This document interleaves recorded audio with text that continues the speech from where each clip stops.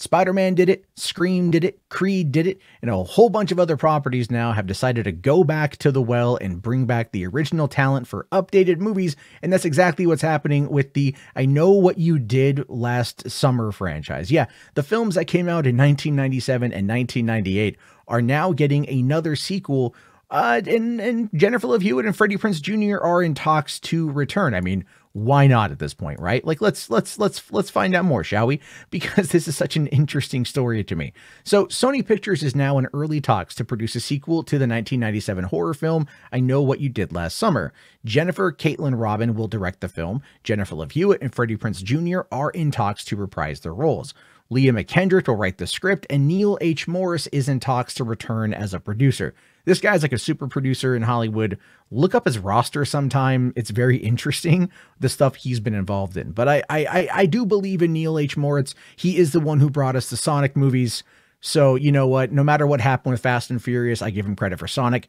Now, the film will feature the original cast members as well as adding a new generation of cast members to the ensemble.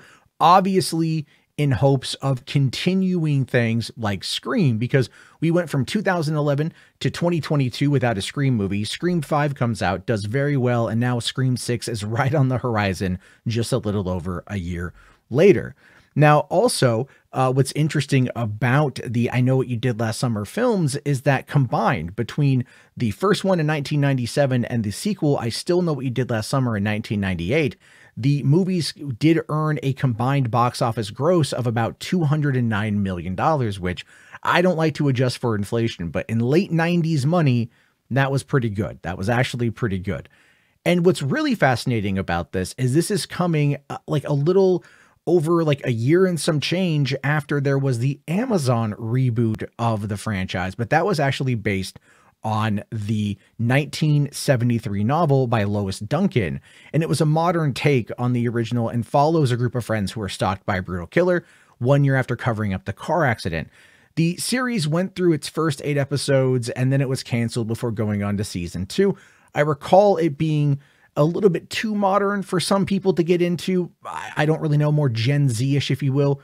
And I don't know if this movie is going to have a lot of the same problems, because if you take the Jennifer Love Hewitt, the Freddie Prinze Jr. characters, and you put them into modern times, you have to update them, but also have interesting and compelling characters to be stalked by the man with the fishing hook, right? And I think that's going to be something that should be very fascinating. This could be a good revival of a good horror franchise. I mean, who's to say what could be happening next? Maybe they're going to reboot Urban Legend. That could be kind of fun. They just did a trilogy of Halloween movies that had middling, results in my opinion, but it's still overall enjoyable. So we're kind of in this horror rebirth type or, reboot phase of things from 20, 30 years ago. And part of me is okay with that, but another part of me is like, look, you've got movies like Megan, which was pretty decent. You had movies like Terrifier, by Barbarian. You have like original horror films. Skinamarink is right now in theaters. There's a lot of original horror movies that are out there that I think are really kind of are taking things to a new level. And so it seems really weird to me that Hollywood is still like, no, let's go back to that nostalgic well. But it seems to be working because no one out there seems to be saying no. They seem to be pulling in some serious cash, playing on those member berries, and that just makes everybody feel all warm and fuzzy as they get older and closer to death. But anyway, your thoughts about this, let me know down in the comments section whether you're happy for this, you're upset about this, or if you're in the middle. I want to know your thoughts. We'll probably talk more about it on Hollywood After Dark, which will be here tonight on the show. Please leave a like, subscribe if you're new. I'll talk to you guys later. Have yourself a great day, and peace out.